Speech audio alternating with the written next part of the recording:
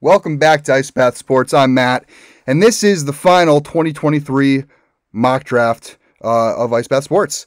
Let's just get right into it. We got the Carolina Panthers with the first overall pick. There's lots of quarterbacks here that are available in this draft that have promise, but the most pro-ready, most polished is Bryce Young. He's drawn pro comps to what? Drew Brees, younger Russell Wilson. The guy's football IQ is unlike anything we've really seen. He's smart, and there are concerns about his size. Some people think that Anthony Richardson could be the play here, but I think that's too much of a risk to take a quarterback that raw first overall.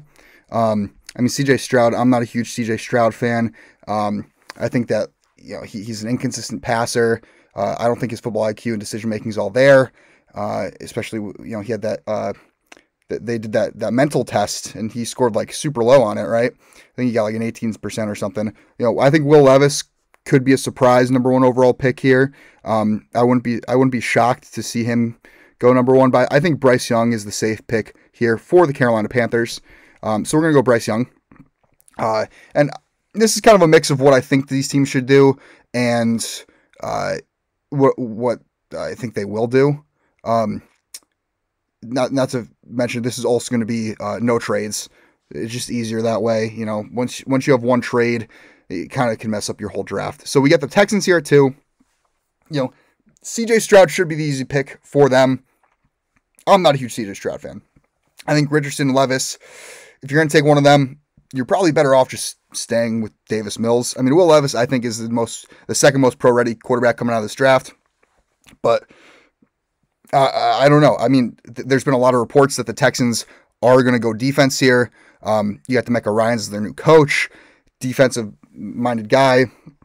And, so it could, you could go Stroud here at quarterback and hopefully get your quarterback of the future. Or you can go Tyree Wilson or Will Anderson. That's the other thing. Will Anderson and Tyree Wilson, kind of 1A, 1B in this draft as of late. Some people think Wilson might go ahead of Anderson, but I think Anderson is probably the best overall player in this draft. He's just an amazing edge rusher, and Houston is always prided. Yeah, you know what I mean. They've always been proud of their defense. I think Will Anderson's the pick here. They will either wait to get a quarterback or trade back up into the top 10 to select one, or they roll Davis Mills for another year. I'm not sure what they do at quarterback. We'll see how the draft board lands. But at number 3, we have the Arizona Cardinals, and Jalen Carter is here, but he has some character concerns, a lot of off-the-field issues, and at his pro day, he didn't look that great. I think Tyree Wilson reminds me a lot of how Trayvon Walker was last year, how he rose up the boards really fast just because his overall athleticism. He didn't have like the best production in college, but hopefully he can put it all together for the NFL. I think the Cardinals are going to take Tyree Wilson here. If they stick with the pick, I could see them trading down. Next up, we have the Colts. The Colts are really needy for a quarterback. You got Gardner Minshew they're trying out there as of right now on that depth chart. CJ Stroud's on the board, Anthony Richardson, Will Levis. But there's a lot of reports that the Colts, Jim Irsay, Chris Ballard, they all love Will Levis. I don't know if this is smoke and mirrors, if there's a lot of truth to this. But I know personally I have Will Levis as a top-rated quarterback in this draft. So I'm going to rock with Levis going to the Colts. I feel like that's a nice match right there. And next up, we have the Seattle Seahawks at pick 5. Now, this is where things get a little dicey because I could see them going in multiple directions. You still have a young secondary, not a lot of depth there. So I could see a Christian Gonzalez type guy going here. You signed Geno Smith to a 3-year deal.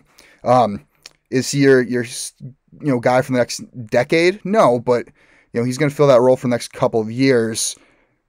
Drafting somebody like Anthony Richardson or Project would be maybe wise, but I'm not entirely sold on Pete Carroll giving up on Geno, right away after they just paid him all that money. What they could use is some help in the front 7 with both Anderson and Wilson off the board. I think they're going to go best available, which is Jalen Carter, but I would not be surprised to see them go something like maybe Miles Murphy or Nolan Smith, just because the Seahawks aren't afraid to reach. But I think Jalen Carter would be a nice fit there on their defensive line. So we're going to go Jalen Carter. And next up, we have the Detroit Lions at pick 6. Another team, you got Jared Goff. You were owing him a lot of money, but last year he played lights out. That offense is really potent. You could use some defensive help. They started to rebuild that secondary. You trade away Jeff Okudah. You looked good, but then you trade away Jeff Okudah. So now they do have another hole at corner. Christian Gonzalez is on the board. Him and Witherspoon, it's a toss-up, but I think Gonzalez is a better fit for Detroit's defense. So I'm going to rock with Gonzalez out of Oregon. Going to the Lions. Now we have the Raiders at 7. Now, I think the Raiders are licking their chops here, seeing C.J. Stroud here at 7. Because I'm not sure Josh McDaniels is sold on Anthony Richardson. He's so raw. You really need to be patient with him. You got Jimmy Garoppolo. You need a quarterback that you can develop behind the scenes, but also, can step in if Garoppolo gets injured, which he's known to do. I think Stroud would be a nice fit here for the Raiders. You put him into an offense that has lots of weapons to work with, and Jimmy Garoppolo to teach him. And if Jimmy G goes down, Stroud can step in. So we're going to go Stroud here to the Raiders at 7. And now at pick 8, we have the Falcons. Now, there's been some rumors that Bijan Robinson is not making it past 8 with the Falcons. I think that's total BS. I think top 10 for a running back is absurd. We've learned with Saquon Barkley going back in 2018. I think that was the last time a running back went top 10, right? I could be wrong, but I'm pretty sure I'm not. Anyway, enough of that. Running back, top 10, I don't see the value there. Running backs are a dime a dozen. Bijan Robinson is a playmaker, don't get me wrong, but I just can't see the Falcons taking him there. But the Falcons also are the type of team to go best available. So maybe they could take Bijan. I don't think so, though. Their secondary is pretty stacked. You got they traded for Okudah. Speaking of Okudah, we were just talking about him. Trade for Okudah. You have A.J. Terrell. You signed Jesse Bates in free agency. Got a couple other really good guys in there. I'm a big Myles Murphy fan, but I think Nolan Smith stays in Atlanta, or in Georgia, and goes to Atlanta here. He's a beast. You can kind of play him all over the place with his athleticism. Very versatile defender, and he's going to be productive. The Falcons have really built up that defense. I think he'd be a really nice fit there. Especially guys like Calais Campbell, Lorenzo Carter, Bud Dupree, all getting up there in age, and none are really most. Calais Campbell's proven to be healthy, but guys like Bud Dupree and Lorenzo Carter, can't always stay on the field. So bringing Nolan Smith into that rotation would be wise. Chicago at 9 needs protection for Justin Fields. You killed it last year. You got Braxton Jones, was it? The offensive tackle they drafted last year, relatively late, and he's turned into a stud for them. But I think on the other side, you have Tevin Jenkins, who's better fit to be a guard. I think you could use another offensive tackle here. Give Justin Fields that protection. You invested in him by giving him weapons. Now you invest in him again in the draft by giving him some protection. I think Paris Johnson Jr., probably the most upside, not the most upside of tackles in the draft, but the most pro-ready of the tackles in the draft. I think he's a beast. We're going to go Paris Johnson here at number 9 to Chicago. That brings us to pick 10. We got my Philadelphia Eagles. I would love the Eagles to trade down here. Still got Anthony Richardson on the board. I hate to see him go outside the top 10, but you got Titans, you got the Texans coming up.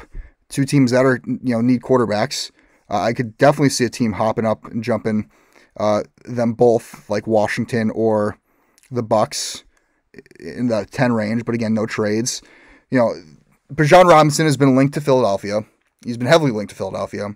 But I'm not like super convinced of that. I don't think, I really don't think we take a running back in the top 10. If he's there, down here, pick 30, I would like that pick. I would very much enjoy that pick. But right now, we have to look at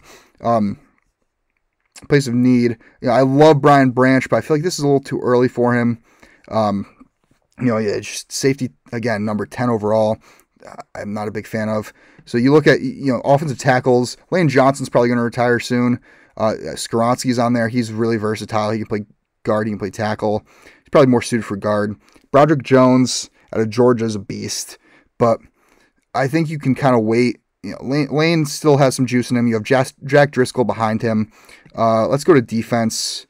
And best available defense, I mean, Devin Witherspoon. Corner could be a need. It's him or Miles Murphy for me. I'm not a big fan of Lucas Van Ness. Sure, he's an athletic beast, but he didn't get a lot of playing time at Iowa, which concerns me. Miles Murphy, we've seen, can be productive. Same with Devin Witherspoon. Darius Slay, James Bradbury, both getting there up there in age. Avonte Maddox, he's solid. And you got Greedy Williams on a 1-year deal. I'm going to go Devin Witherspoon here for the Eagles at 10. Get some more secondary depth and somebody to learn behind Slay and Bradbury. Hopefully can continue to dominate.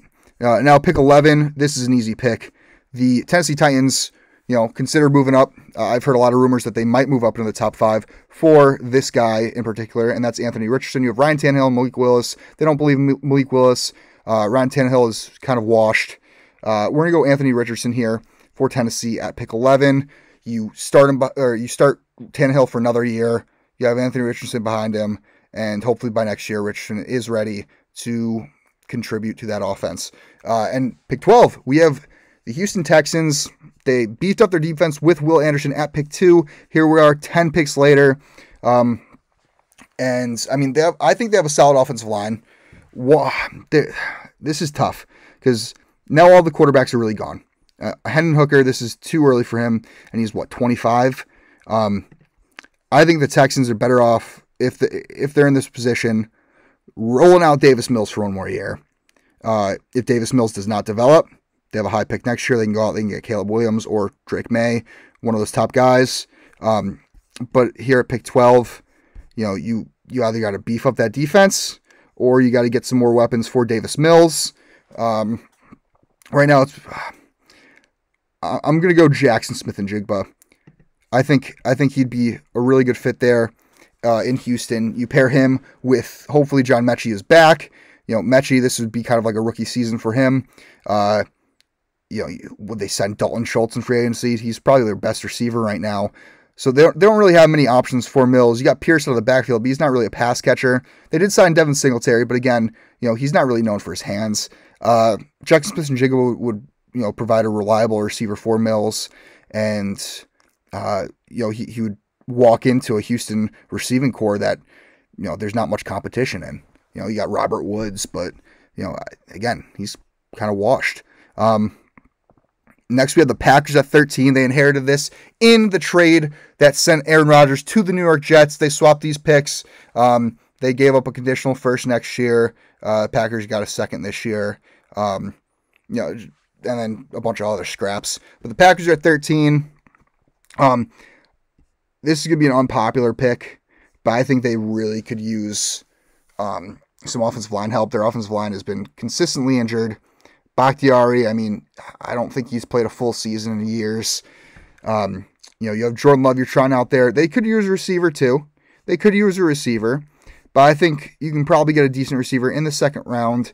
With no Jackson Smith and Jigba here, I think it's too early for someone like Jordan Addison or Quentin Johnson. I do like Zay Flowers. Maybe they trade back up into the first for Zay Flowers, but in this situation, I'm going to get them some protection. Although Broderick Jones is a beast, I like Skoronski's versatility and how he can play anywhere on the offensive line. And maybe you start him at right tackle, and if you can fill him in elsewhere if injuries occur. I'm going to go Skoronski. Next up, we have the Patriots at 14. Now, another team that could use a receiver, but could also use some offensive line help. Bijan Robinson's still sitting there, but they have Ramondre Stevenson. I don't think Bijan. I think Bijan falls a little bit just because of how running backs are perceived in the league. Broderick Jones is there. I do like Broderick Jones. I could also see Miles Murphy, though. So I'm trying to get in the head of Bill Belichick right now. I think they've done a lot to surround Mac Jones with weapons this offseason. You got James Robinson they signed. You gave him what? They got Mike Gesicki. Didn't they get a receiver? Yeah, Juju Smith-Schuster, right? So, they're giving Mac Jones some weapons. Why not give him protection? Give him, I think they lost Isaiah Wynn in free agency. I'm going to rock with Broderick Jones. All right, we got to hurry up. This video is already 15 minutes long, and I'm only on pick 15. We got the New York Jets. Again, another team that needs protection, especially for Aaron Rodgers. Mekhi Becton's coming back. You got Darnell Wright there. This is tough. I mean, I don't know. You can argue edge. You got Myles Murphy still up on the board. Or do you get another weapon for Aaron Rodgers here? I would hate to have a third offensive tackle go in a row. You could beef up that secondary, get Brian Branch. You got Sauce Gardner back there that you drafted in the first round last year. I kind of like a Brian Branch pick here because I know their safety wasn't really a strong suit of their team last year. And, I mean, Branch can play kind of all over that secondary. I'm going to go Branch. Get an offensive tackle in a second. All right, we got the Washington Commanders now. It's pick 16. Ooh, I mean, Myles Murphy's still on the board. He continues his drop. This is a team that, they could use a lot, but especially at quarterback. They also could use some help in the secondary as well. If I'm not mistaken, you got Joey Porter there, Deonte Banks. None of these linebackers, I think it's a little early for them to go. D-tackle, they're fine. They just signed De'Aaron Payne. They re-signed him. You have Jonathan Allen. The edge, you have Sweat and Chase Young. So, this team has a solid defense. I could see Joey Porter Jr. being the pick here, honestly. I think, or do you think they go tight end here? There's so much tight end talent in this draft, though. I think the tight ends might not go as high as people are thinking.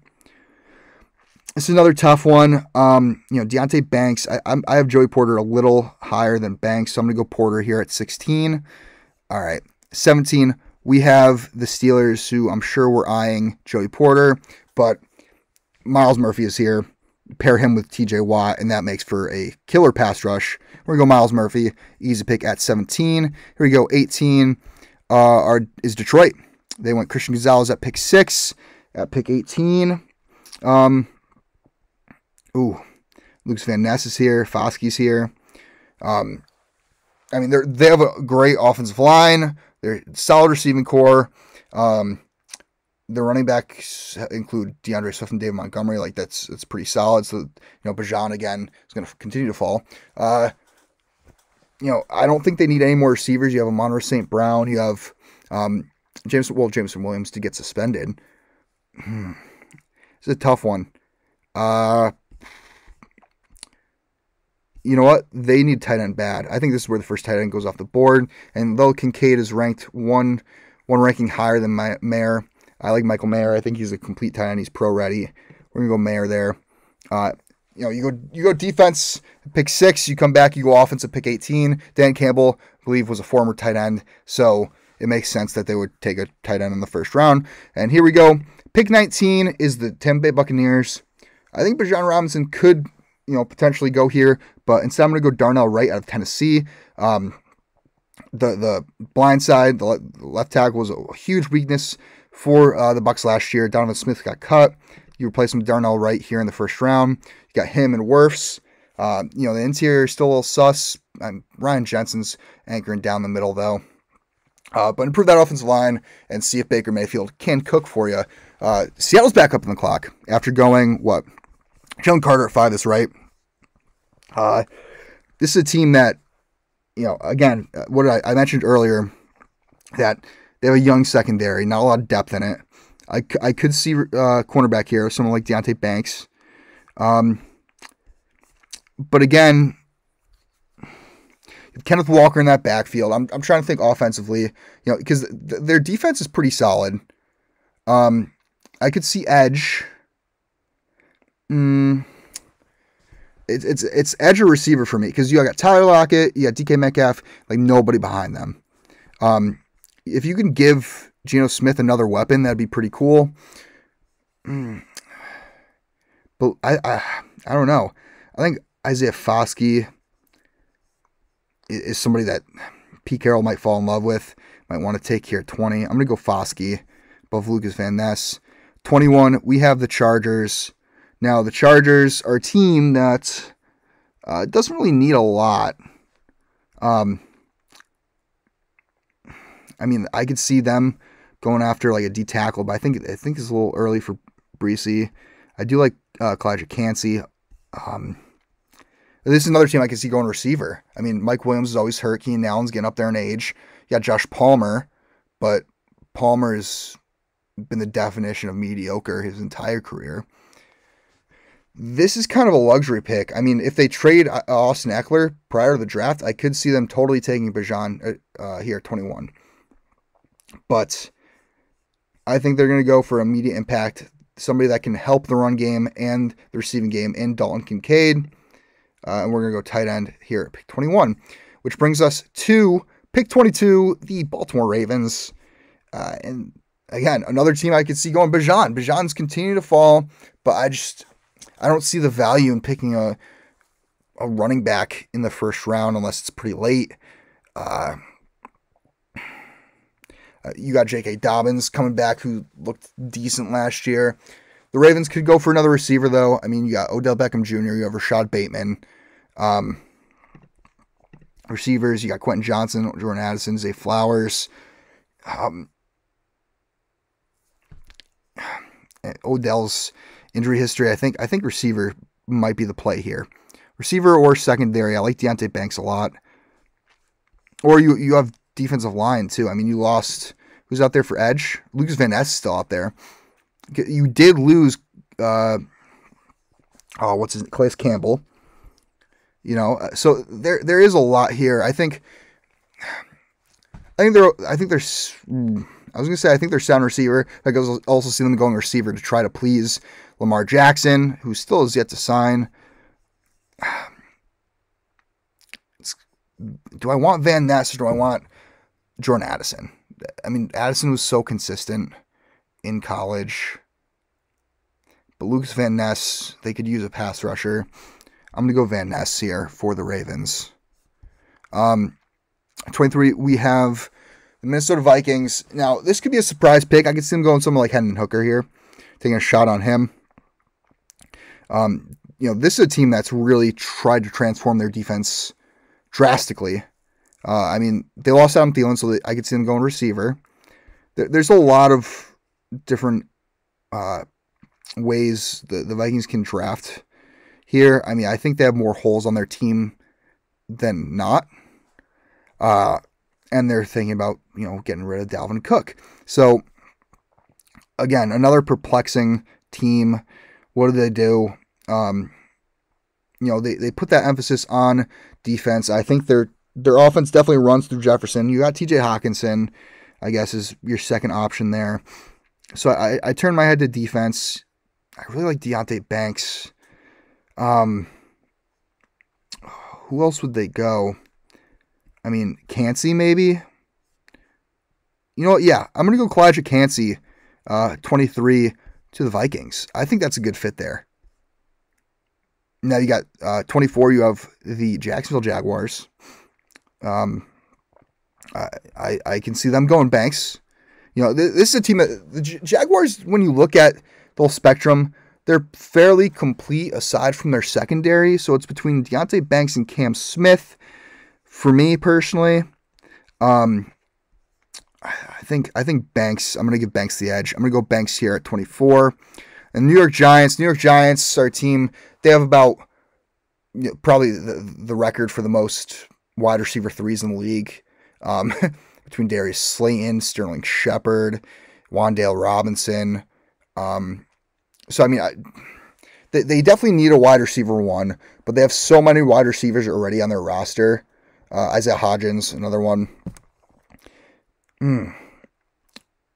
But their defense is fairly complete. They're also a team that could use some secondary help, though. Cam Smith is out there. But you know what? Cornerback is so deep in this draft.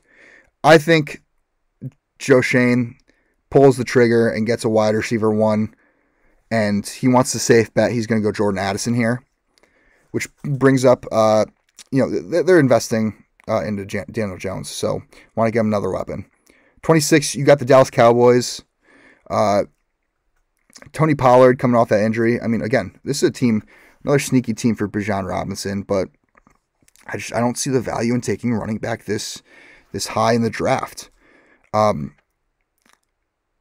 mean, Dallas has a solid offensive line. They traded for Brandon Cooks. They're trying to go all in, but this is also another team that needs a tight end. Darnell Washington, this might be a reach for him. I mean, they have Peyton Hendershot, and who's the other guy they got last year in the draft? Was it the kid from Wisconsin?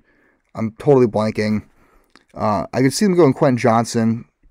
I don't know. But again, Jerry Jones tends to go best player available. So who on this board is best player available right now? This is a tough one. We're going to go Darnell Washington, I think.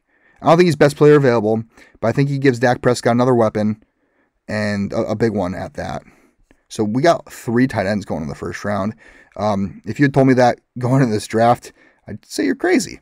But we got the Buffalo Bills here at 27. I'm going to try to wrap this up quick because I'm taking like a minute per pick. Buffalo Bills, this is a team that I think could definitely benefit from having another receiver on the roster. I've seen some rumors of Stephon Diggs wanting out. I don't know how much truth there is to that, but behind Diggs, you don't really have anybody else. Gabe Davis, I mean, it isn't that impressive. He hasn't taken the next step. But I think Quentin Johnson can step in as a wide receiver 3 or 4 and develop into that wide receiver 1 for whenever Diggs, either leaves or decides to hang it up, or, however he departs the organization. I'm going to go Quentin Johnson here. He's a big frame. He's really fast. He's a dynamic playmaker and would add a whole new layer to this Buffalo offense. 28, we have the Cincinnati Bengals. Cincinnati Bengals, I mean, they're one of the best receiving corps in the league. But they could always benefit from, defensive help. Their offensive line, I mean, has been sus at best. I don't know. I mean, you got Bijan here, but I think he continues his fall. Let me look. I mean, you still got Osiris Torrance on the board. I think he could definitely be in contention for this pick. But looking at the edges, left, Will McDonald might not make it past the Bengals. I think Will McDonald goes here. You know what? Sam Hubbard, Trey Hendrickson, but both are getting up there in age a little bit. And it's always good to have multiple pass rushers. And Will McDonald, I mean, you rotate him in. You might want to, you can slide somebody inside. I don't know. I don't know how you'd use him, but I think he would benefit that defense. And now we have the Saints at pick 29. What do the Saints need?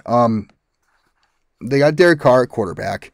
Michael Thomas is coming back. You have Chris Olave. I mean, their receivers look okay.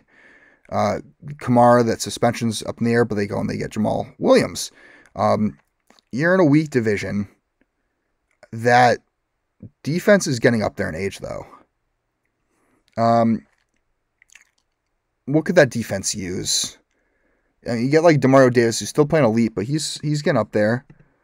Maybe someone like Trent Simpson here. But what would the Saints do? They could probably use some secondary help. Yeah, I'm going to go Cam Smith, South Carolina. I think that's a solid pick for the Saints. Improve that secondary a little bit. Especially you're in a division with Mike Evans, Chris Godwin. Both those guys you got to cover. Panthers have Adam Thielen. They're not too scary, but the Falcons, Kyle Pitts, Drake London.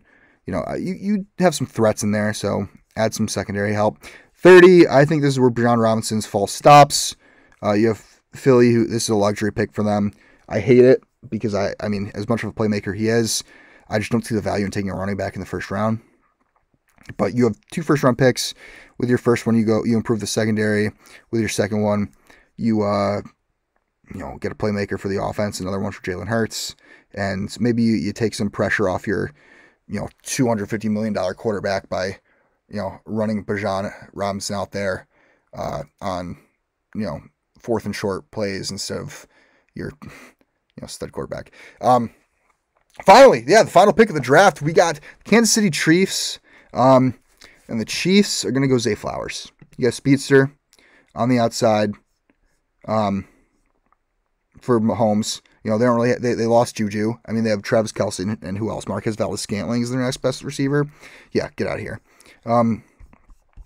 This is weird. It's not showing me a summary, but these are all the picks in the draft. Oh, here we go. Full results. Bryce Young, Will Anderson, Tyree Wilson, Levis Carter, Gonzalez. I mean, you can take a look here. I really like how this draft came out. I think it's fairly realistic. Yet it switches things up a little bit and also addresses some teams' needs. But yeah, let me know what you think in the comments. Thank you so much for watching. Really appreciate it. We've gone on for 31 minutes. Don't forget to like, comment, and subscribe. Follow us on Instagram, TikTok, all that stuff. And yeah, stay cool.